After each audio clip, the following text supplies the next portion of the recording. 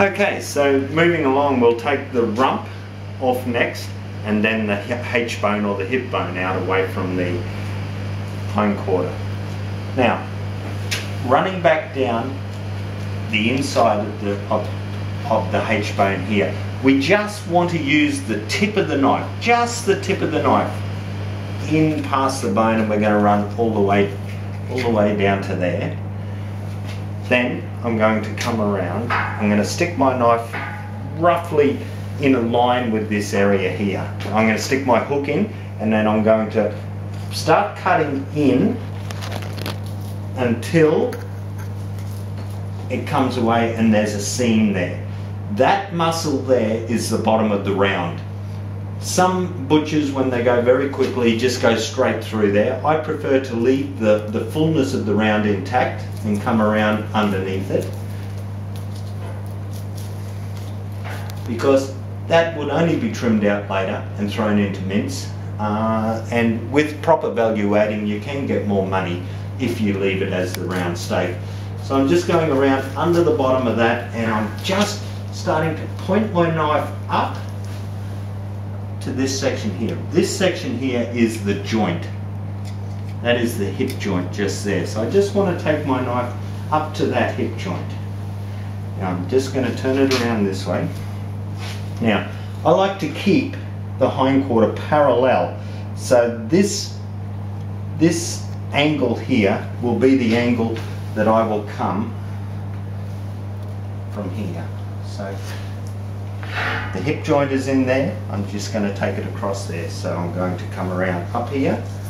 I'm right on the bottom of that bone now. I can feel it, and I'm just going to go straight across there, and I'm going to go in hard against the bone. Okay, I'll come back around this side with my knife in here, and I'll come down the back of that bone. Then with the knife in here, I will start pulling it off from this side, and you can see the shape of the bone as I come around here up to the end of the tailbone, not going too deep because you'll cut into the rump. You just want to use the tip of your knife here, then turn it around, go down and come out the tailbone.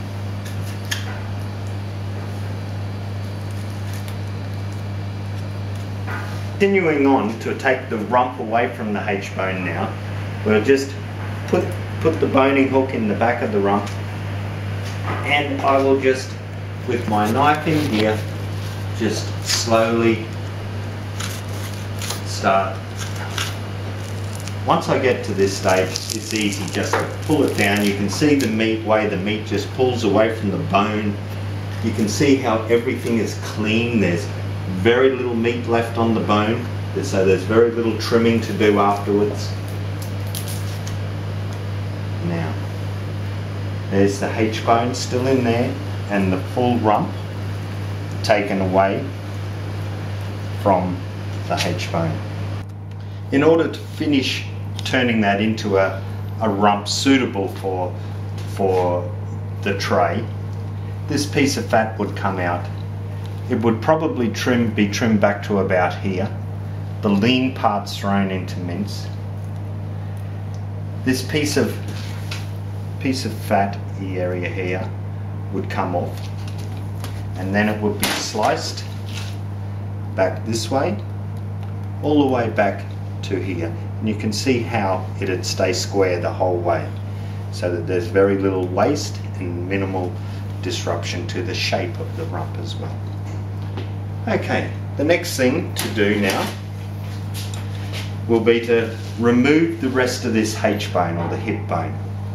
It's a pretty easy step to follow. Firstly, I'll take out the meat on the inside here.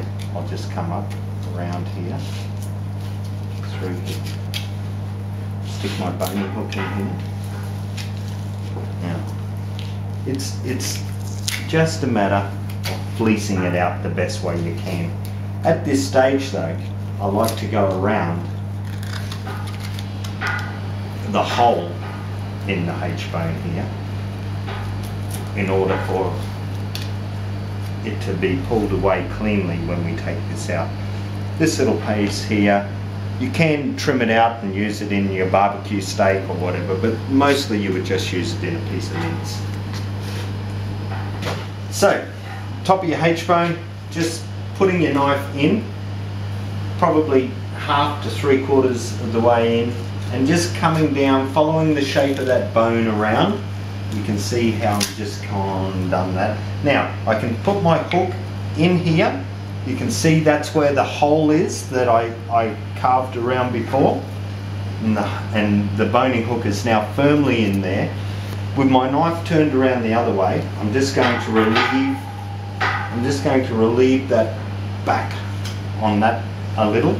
Then I'm going to come down here, in here, and I'm going to go through this joint. You can see that there. Now this is just letting the hip bone come away from the femur. As I do that, there'll be some synovial fluid in the joint, so it's fine. It's just very slimy, very slippery if you get it over you. And you try to keep that away from the handle of your knife because your hand will slip off it very easily.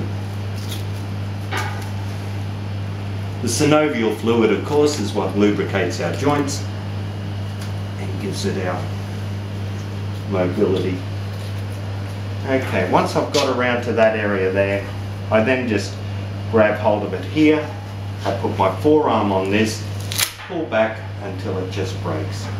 And you can see how I can just remove it from there then. And that's the full H-bone taken out.